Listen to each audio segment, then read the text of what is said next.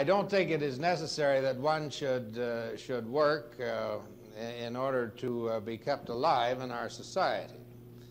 And with the increase in our means of production, it may be that we are now sensing the first beginnings of a situation where our ability to produce may be such that there may not be productive work for everybody in our society. In which case, I doubt that any of us would take the attitude that if you don't work, you don't get paid, or if you don't work, there's no place for you in society, as it may be. To relate this to the whole question of a guaranteed minimum wage, or guaranteed annual income, or negative income tax, however you choose to describe it, I gather that this matter has been pretty thoroughly discussed, and probably you want to know what my reaction to it all is in order that you may compare that with certain reactions that have been given to you by other people who've been here. We referred to this in the budget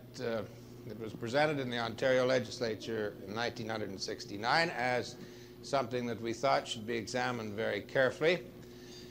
My own approach to it is, I think it offers an infinite number of possibilities, which all should be carefully investigated.